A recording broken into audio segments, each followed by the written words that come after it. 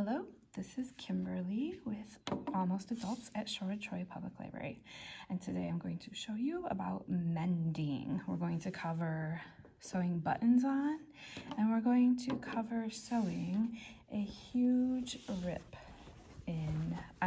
Today we're going to look at jeans. So this is a really huge rip. Honestly, when your clothes is got a rip that's more than like an inch or so big, it's probably worth just chucking them. But I'm just going to use these as an example so you guys can see how you would do it on a smaller project. So first, let's get started with the button, sewing on a button. I'm using orange thread today. I would highly recommend, if you have, say, a video or an interview to do, or a major event, maybe a wedding or something that there's going to be a lot of pictures at, to bring a very small travel mending kit with you, which would include a few different threads. Neutrals are always great. A needle, really small scissors. There are some that fold up to fit in a travel kit. You could just pick up a mending kit as well if you don't want to make your own. Definitely some small buttons, safety pin. I'm not sure what else you would want. So that would be great to have with you if you're ever at a major event and something happens. And you know what? It might not even happen to you. It might happen to someone, one of your acquaintances, and you can help them in a bind. I also recommend the Tide stain pen. That thing saves so much clothes. So this button has 4 holes, and I'm going to show you 2 ways you can sew a button on. Sometimes you get buttons on your clothes that are too loose, and those annoy me. They might annoy you. So you'll also learn how you can make sure that it stays on tighter. So I have threaded my needle, and I have tied a knot at the end of the tail. And so we're gonna pretend like this is a shirt, and I have the button laid on. Usually when you've taken the button off or it's missing, there's some threads left, so you know where to place your button. You're gonna start from the back on your clothes and go up one of the holes. Okay, and then I'm gonna crisscross, and I'm gonna anchor it by doing that direction a couple of times. And then I'm going to change it, okay? All right, so now I'll just go the opposite a couple of times. And yeah, it can get really tricky to find that buttonhole, and you're like stabbing it repeatedly with your needles. So I found the wrong buttonhole again, and now, oh, there it is. All right, so this should be anchored on pretty well. Doing it more wouldn't hurt. Okay. Another issue you could possibly, let me show you the other way you could do if you don't want to do crisscross. I'm just gonna take these out. And I'm also going to show you how to do, have you ever noticed if like a button keeps popping open and it's the same button over and over? The buttonhole might be a little too big, so I'll show you how to tighten that buttonhole as well, so it'll stop coming undone. Because, I don't know, it can be kind of annoying for someone to be like, yeah, your button keeps popping open. Nobody wants that. It doesn't happen as often. So the other way you could do the holes on the button is vertical, horizontal. I guess it depends on what way your button is. So I'm just going to do, like, I guess up and down or across. I don't know. It's one or the other. And it'll give you a different look, but it will still look great. I think a crisscross is the one that you see more often. This one looks a little more, I don't know what you would would call this way. It might be more old-fashioned, but it has just as much strength, just as much staying power as if you did the crisscross. It's pretty good. It's on there pretty well. Okay, so let me show you the buttonhole. All right, so to tighten a stretched out or way too large buttonhole so that the buttons stay is really easy. You're going to work from the back side of the article of clothing, and you're going to work from the bottom. So as you can see, they have like a lock at the bottom of the buttonhole, and you're going to just continue with that. Okay, so I'm going to be using orange thread, so you can see. You would obviously use thread that matches your clothing. And I do have it knotted at the end as well. So we are going to just make that hole a little tinier by staying as close to the stitches as possible. You're totally going to see this from the front, but if you used matching fabric thread, you would not see that, obviously. And this is, I've had to do this before on my shirts, and it definitely works. And you would only need to do a few threads. Well, hopefully. I think I might have had to have done a lot on mine. Okay, so from the front you can see, and obviously you want to make your stitches a lot more closer. You could just go back and fill in those gaps to make it look like the original sewing. You want to try to keep your needle going in and out at the same place. Okay, so I would probably keep going up to make the hole smaller, and that would be how to decrease the size in your buttonhole. Okay, so for this big hole in jeans, you know, you have your favorite pair of jeans, you wear them so much, they're super comfortable, and they start to weaken over time, and you maybe want to keep them to just lounge around in, not wear them in public, and it's just too hard to part with them. So there's a couple of things we could do. Unfortunately, this is right up against a pocket, which has a tendency to cause wear and tear from all the sitting that caused the weakness, but there's a couple of things you could do. So one way would be is to do kind of an invisible extra seam, but I don't recommend that just because it's going to cause an extra seam on the inside, and that's going to rub against you more than this would. It would just feel kind of annoying and scratchy. So for jeans, what's really great is you can do a mending that would be visible and look like a design, like a stitching design. So I want to get rid of all these loose threads, and then I'll show you how to get started on doing visible mending is what I call it.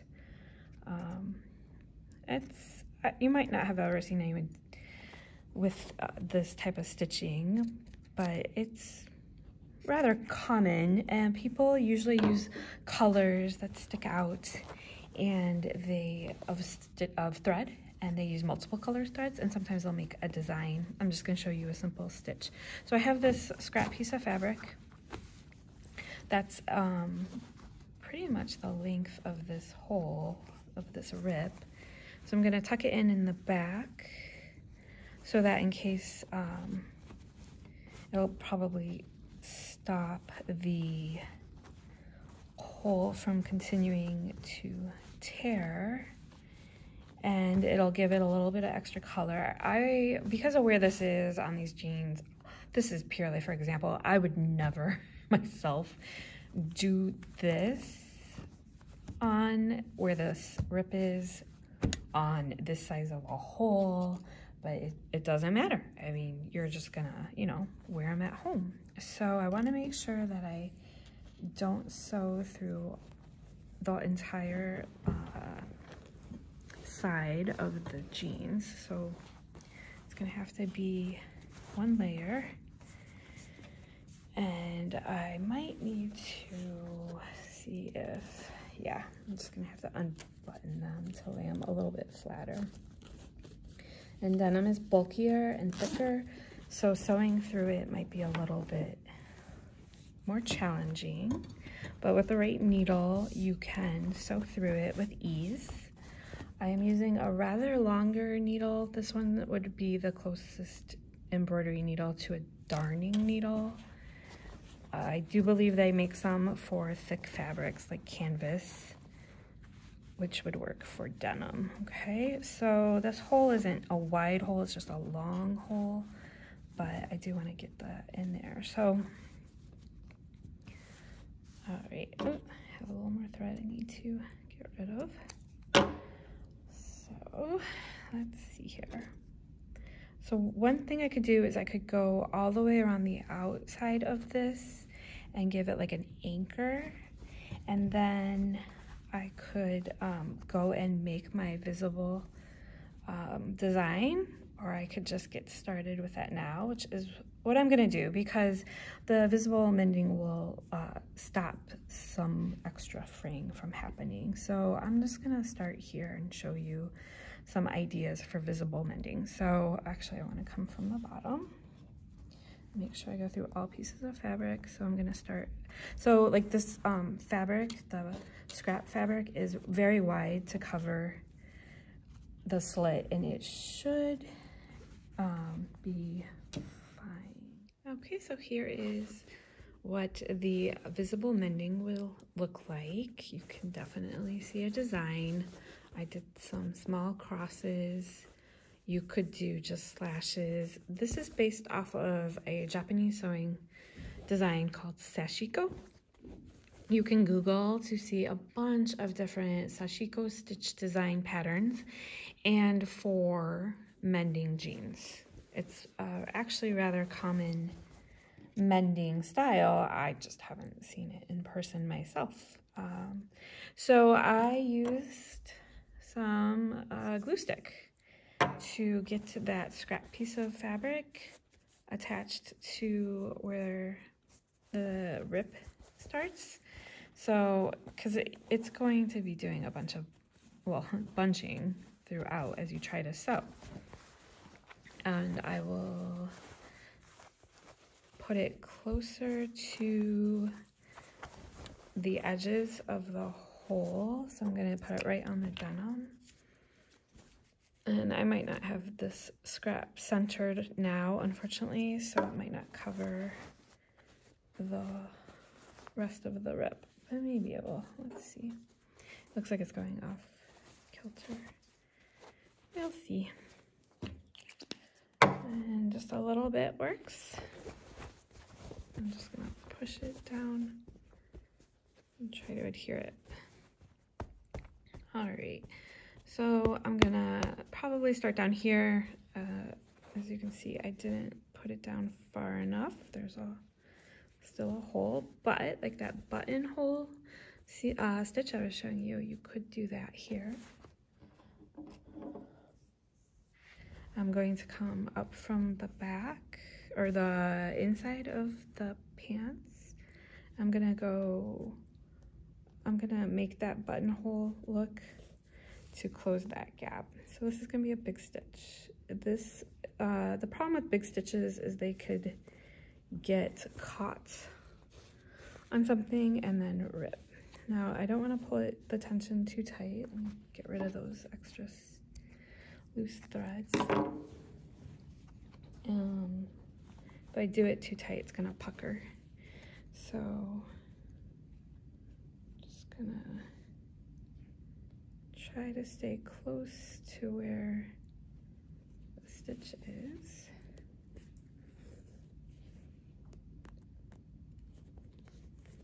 Now you can do this without putting your hand in the back, and it's also in embroidery called a satin stitch.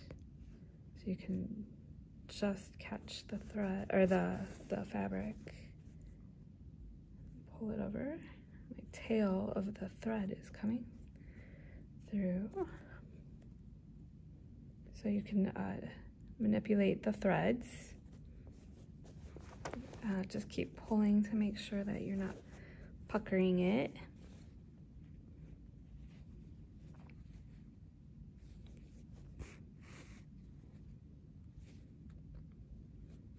And you can feel with the needle that you're not sewing through too many layers of the fabric, but if you can't feel that, you can just keep checking and just keep manipulating.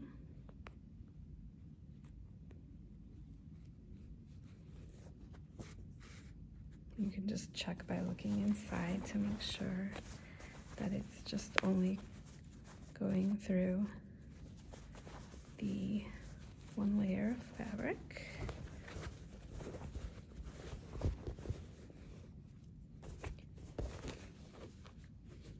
So this looks like, this type of rip looks like a buttonhole. If you have a big circle, you can put any type of fabric underneath the circle, make it larger than the circle, and then you can sew around the edges of it. Let me see, it's puckering. All right, I'm gonna close this off and show you the edges that you would do if you had like a shape instead of a slit. So let's say that this slit was a shape, you know, a square, a circle, anything. You would have a piece of fabric underneath your shape, larger than your rip, and you would start on the inside of the fabric. Let's try here. Okay, and then you're going to go back over the denim. Actually, this is working, this would work for any fabric. Okay, I'm gonna have to pull it through. Okay, so this would help stop extra fraying for denim, and you would, you know, just go all the way around the seam. And you can do your stitches closer, you can do them farther apart. It doesn't really matter. It's however you want it to look. And a quicker way would just be, again, to make sure that you are not going through any other layers of fabric. And just go through. And granted, the closer you get to finishing the shape, the less you'd be able to do that. It would be closed all the way around, and you would just have to be extra careful that you catch everything.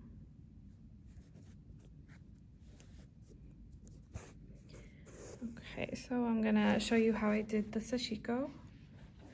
I let's see, I'm gonna start in the slit, and I'm going to do, when they do it on denim, they usually spread out the design far out from the hole that they're trying to mend. So this would go out past, so I'll just continue out this way. Now I have to put that needle through.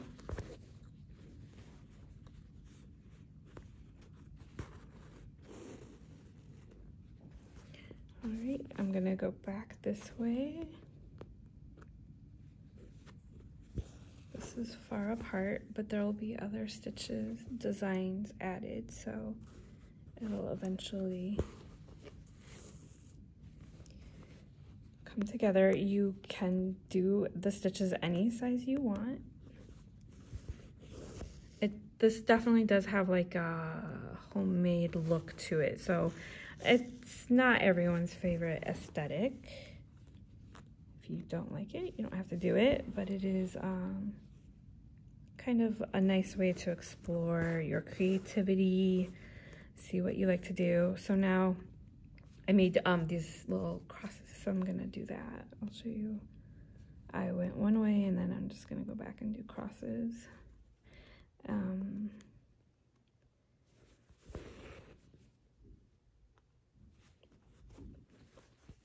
if you were to do different colors, you know, maybe this section you would do a different color than this section. Some people like to do their stitches to make circles. That looks pretty cool. I have to say I like that. And